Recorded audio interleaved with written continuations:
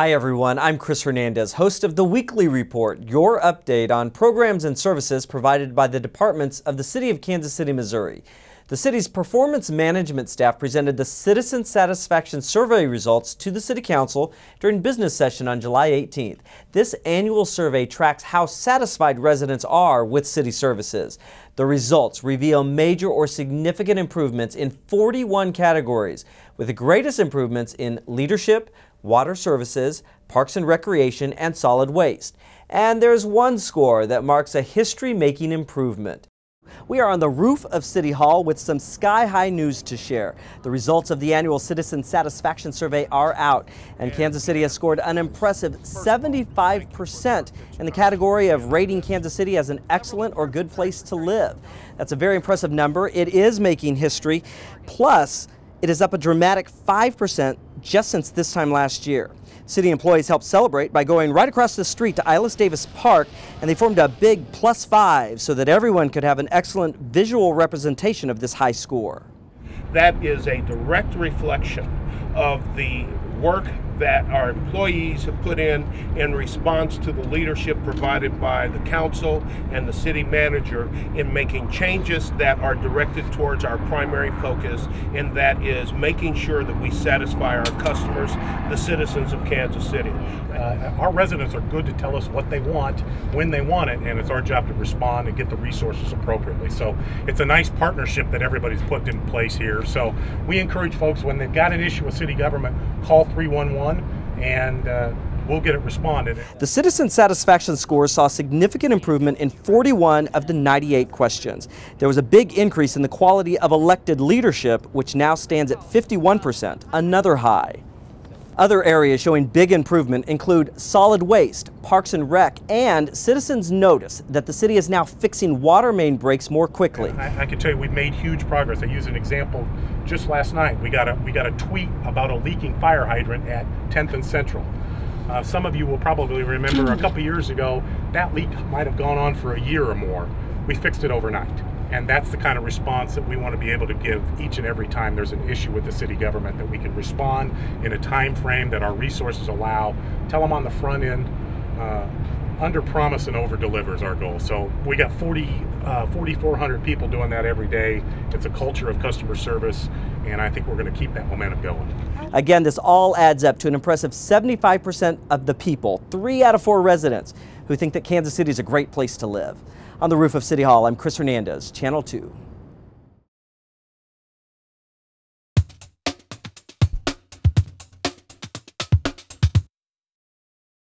Hi, I'm Heidi Downer with Kansas City Parks and Recreation. Take advantage of these fun activities at your city facilities while the summer is still in full swing. Come on over to Swope Park on Saturday, July 20th to celebrate National Parks and Recreation Month with family-friendly activities all day from 9 a.m. to 6 p.m.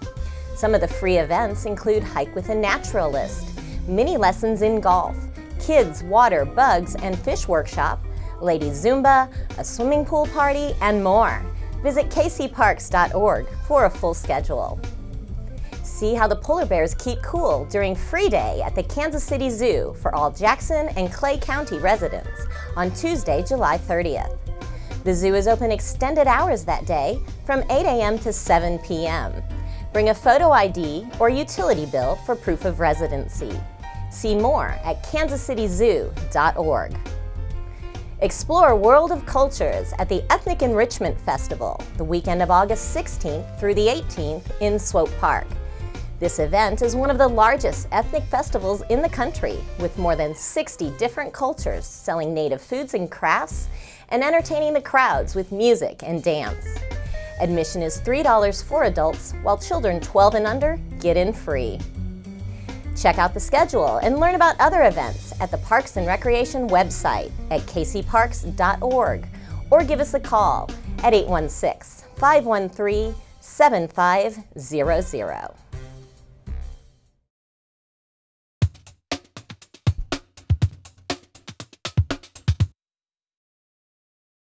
Uh-oh, that's the police car. I need to watch my speed. Recognizing a Kansas City, Missouri police car might be getting a bit more difficult. Ford Crown Vics have been driven by KCPD for over 25 years. However, production of this popular police cruiser has ended. Therefore, KCPD is looking at several new cars. Fleet Operations Commander, Captain Don Sight. The most important factor from our perspective, we're going to do a data-driven analysis of these vehicles where we can track from the amount of oil they utilize to the amount of fluids put in the vehicle, gasoline, etc., all those cost factors in addition to what the maintenance costs are. And then the bottom line is how durable these particular cars will be. So looking at it from that standpoint, it's important that we do get a fair amount of all different models that we're testing so we can put them all through the rigors of what we do every day in our jobs. We have to basically develop our own history and find out which works best for us. And there's different options for the different vehicles. There's all-wheel drive options, there's still rear-wheel drive options, and there's maintenance costs and perspectives associated with each of those choices. We've created a survey for the officers to complete that have been driving the new cars thus far.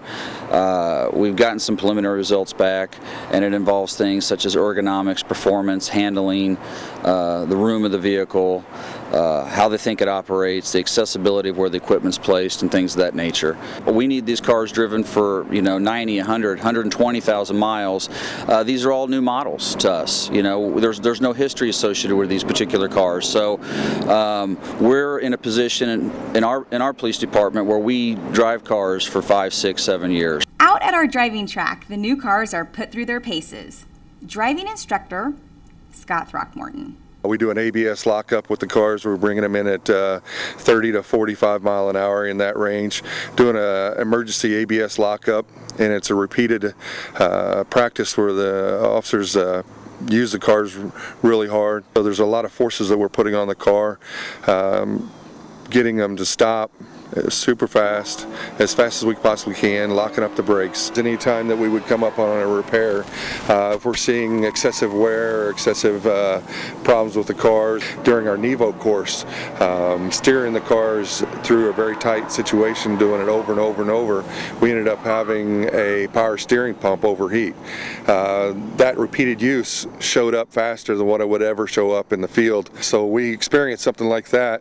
We relate that to our fleet, and then fleet calls the manufacturer of the company and says, is anybody else experiencing any kind of problems like that? Currently, our police department's allowed us to have 3 of the 4 manufactured vehicles that's brand new out to the field.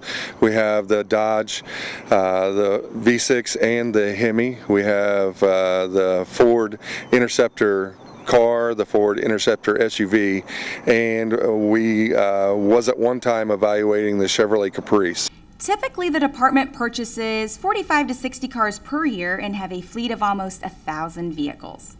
I'm Officer Shelley Gaddis. Have a safe week.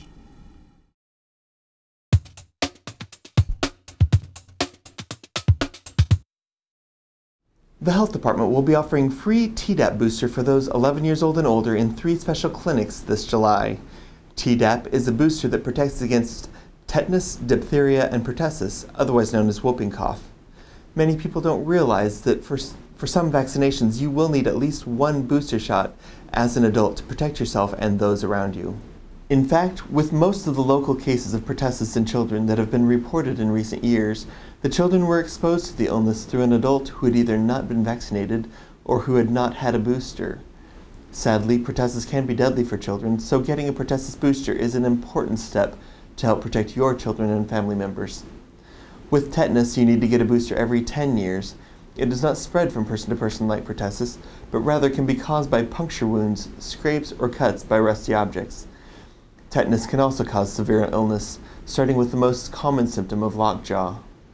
To help you protect yourself and those around you from these illnesses, the Health Department will hold these 3 special clinics on Thursday mornings, July 11th, 18th, and 25th at our facility at 2400 Troost Avenue. For more information on these clinics, you can call us at 816-513-6108 or send us an email at health@kcmo.org. That's HEALTH@kcmo.org. The Public Improvements Advisory Committee, also called PIAC, is a 13-person committee that collects resident input regarding public improvements and then makes recommendations to the mayor and city council. PIAC invites residents to attend its upcoming neighborhood hearings, which are scheduled throughout the summer. The next hearings will take place on Tuesday, July 23rd at 6:30 p.m. That's at Liberty Memorial. Then on Thursday, July 25th at 6:30 p.m., it will be held at the Park Hill Education Center. For a complete listing of PIAC hearings, please visit kcmo.org/PIAC. The city is accepting nominations for its annual Good Neighbor Award program. This award recognizes residents who go above and beyond to help their community and their neighbors. To nominate a good neighbor, residents may contact the 311 call center or fill out an online nomination form by visiting kcmo.org/NHS and clicking on the Good Neighbor Award link. Good Neighbor Award winners will be presented on October 1st at the Kansas City United Against Crime event. For more information about this or any of today's stories, please log on to kcmo.org, scroll to the bottom right-hand corner, and click on the Weekly Report. That does it for this edition of the Weekly Report. I'm Chris Hernandez. Have a great week in Kansas City.